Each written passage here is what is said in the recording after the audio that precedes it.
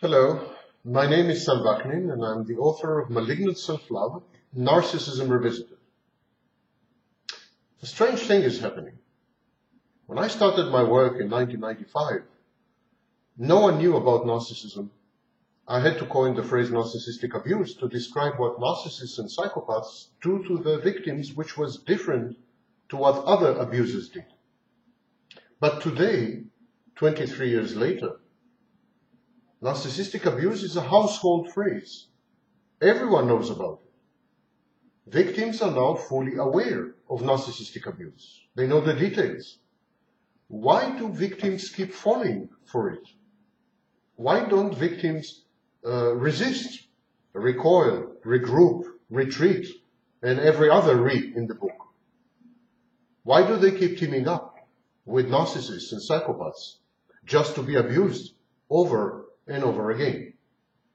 And that's because repeat victims are actually images, the spitting images of their own abusers, as far as some psychodynamic processes are involved. Both victims and abusers have very strange ways of processing information. Some people call it latent pathways of mental processing. Other people call it emotional processing. But in any case, we are talking about unusual ways of absorbing information from the environment and then processing it as raw material for decision making and choices. And the second thing that victims and abusers share is impaired object constancy. Of course, there are other things that they share. For example, the need to be involved in a shared psychosis, and the fact that most victims become abusive under certain circumstances, and most abusers come from a background of trauma and early childhood abuse. So victims and abusers are not as different from each other as they would like to think and believe. They come from a similar background, but they have made different choices in terms of coping strategies and in terms of their attitude to other people. Back to the topic of this video. A healthy person reacts to someone they have just met on a gut level. You know the feeling. You meet someone and you say, well, there's something wrong with this guy, or I like this girl, or, you know, there's a gut reaction, something beyond consciousness, beyond analytical processing. It's very akin to intuition. It's a biochemical-emotional exchange followed by cognitions, a layering of cognitions. So it starts with exchanging biochemical molecules, and then it continues with an emotional reactions to the absorbed molecules, and then almost immediately there's a series of thoughts, a train of thoughts, and these thoughts is what we call cognitions. And these thoughts build up as layers. They nest, and the whole phenomenon is called cognitive nesting. They nest, and it's like archaeological layers. These cognitions lead to one of two outcomes. Either the deepening of the initial reactions, in other words, they sustain the initial gut level reaction, or they enhance the emotions that follow, or they negate them.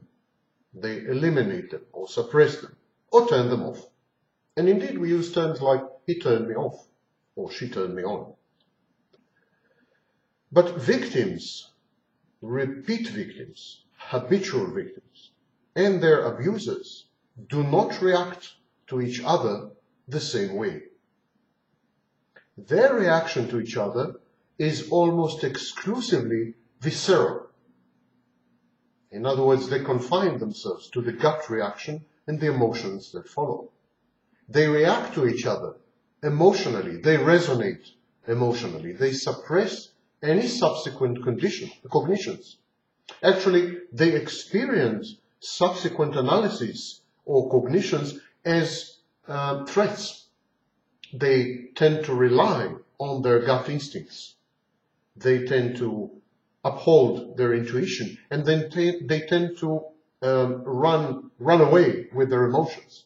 Both of them, both abusers and victims. Abusers use cold empathy to scan the victim, and the minute they find a vulnerability, they have an enormous wellspring of emotional resonance and reaction. They are like predators or hunters, like sharks which smell the blood in the water. But this is an emotional reaction. A vulnerability triggers a whole array of emotions in the abuser. And similarly, the abuser's qualities, lack of empathy, a bit of psychopathy, ruthlessness, these provoke in the victim a similar array or cascade of emotions. The victim needs to be consumed. The victim wants to be a victim. That's the victim's comfort zone. The abuser provides this comfort, provides this familiarity, provides the rules of the game, which the victim is used to. So there is a very strong bonding, very strong attachment of pathologies. And cognitions threaten this. If the victim were to stop and say, what the hell am I doing? Who is this guy? You know, I should keep away, I should stay away, I recognize all the signs. I know that he's an abuser, I know that he's going to abuse me. If the victim were to say these things, if the victim were even to think these things, the bond would never materialize. And the victim needs the bond. The victim depends on the bond. Actually, bonding between victims and abusers can be very amply and perfectly described and captured using terms of addiction. Bonding between victims and abusers is actually an addiction. It's an addictive behavior, and it has very strong addictive components. I have written an academic paper recently about it. So this addiction is threatened by too much thinking. And indeed, when you try to talk to habitual victims, when you try to analyze things with them, when you try to go deeper, they resent it. They explode. They say, you know, don't fuck up my mind. Leave me alone. I don't want to go that deep. I succeeded to bury my pain. I don't want to revive it or resuscitate it or dig it up. Abusers, similarly, when you try to go deeper, when you try to analyze what they are doing and why they are doing it, they become very aggressive or passive-aggressive. They reject the therapy. They resent the therapist. They attack. So both victims and abusers avoid cognitions at all costs. They regard them as threatening the foundations of a possible bond or attachment. So victims and abusers bond, as I said, via their resonating pathologies. And sometimes this bonding or attachment are beyond their awareness or consciousness. They just feel this inexorable push and pull. They feel this magnetic field which sort of doesn't let them go, captures them. They develop repetition compulsions. They keep coming back to the scene of the crime or the scene of the perpetration. They keep begging for more abuse in a variety of ways, using projective identification and projective introjection. So victims and abusers are dyads. In some respects, they are a shared psychotic disorder because they exclude a lot of reality, and reality test is impaired. They fend off countervening information. They avoid analysis and avoid thinking. That's one thing. But why do victims refuse to face their abusers down? Bond is bond, attachment is attachment. But why not restore some semblance of a power matrix? Why don't they fight off the abuse? Why don't they kind of stand on their rights, demarcate their boundaries, defend and protect their integrity as an individual and their sovereignty? Why do victims give in to abuse? What do they stand to lose? The fact is that most abusers and victims are simply lonely. Psychologists don't like words like lonely because they're not very precise and because psychologists like to feel very important. So they don't say lonely. what they say is that abusers and victims fail to internalize or introject significant others. In other words, when the abusers and the victims nearest are far away, they cease to be their dearest. You are dearest only when you are nearest. When you are further away, you are neither. Healthy people interact with internal representations of their loved ones when the originals are absent. Healthy people continue the dialogue and the interaction and the relationship with internalized representations, kind of avatars. Healthy people cognitively recall the absentees, and once they have cognitively recalled them, once they think about missing loved ones, they are flooded with emotions, and these emotions evoke and elicit memories of the departed. Habitual victims and their abusers also start by cognitively dwelling on the missing persons. If the abuser's spouse is away or lover is away, if the victim's loved ones are away or her abuser is away, both abusers and victims start by thinking about the people they miss. But then something strange happens. Instead of resorting to emotions, you remember, in a healthy person, thoughts, cognitions, evoke and elicit emotions. But in victims and abusers, who are not healthy people by definition, thoughts, cognitions, do not evoke emotions. Instead, they evoke memories. So here's the sequence. In a healthy person, cognition, thought, emotion, memory. In an abuser or a victim, cognition, memory, thought. Emotions are mediated via memories.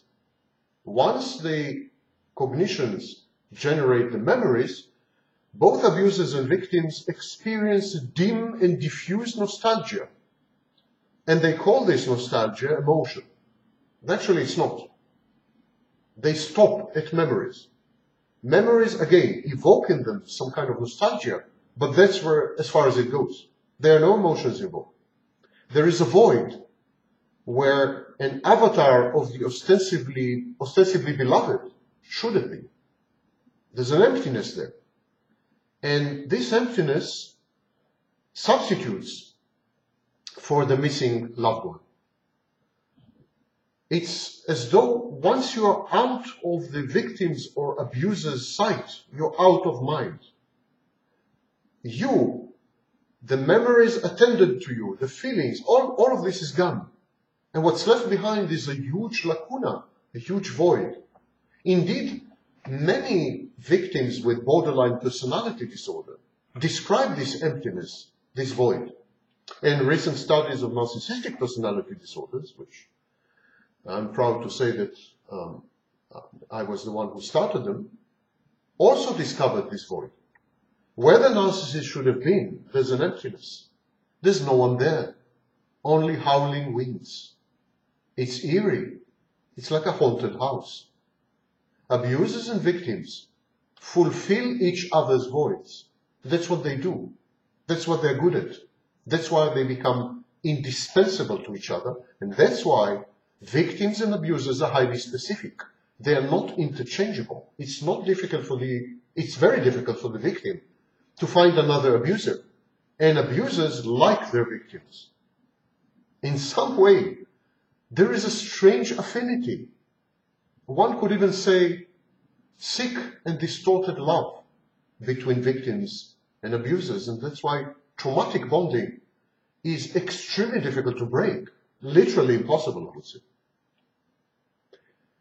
These two idiosyncrasies, processing everything via the gut level and via emotions, not via cognitions, and the lack of object constancy, these are at the heart of trauma bonding.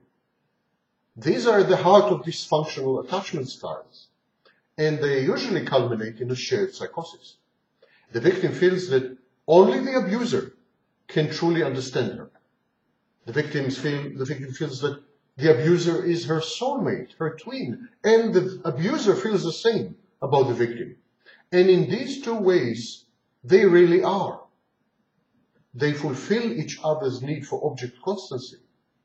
And they both process everything via emotions, banishing cognitions and eradicating. The abuser provides object constancy and simulated emotions, and like his target, the abuser agrees to suspend introspection and judgment. It is an intoxicating offering of merger and fusion that is not mediated, nor is it scrutinized cerebrally, and no victim and no abuser can resist it.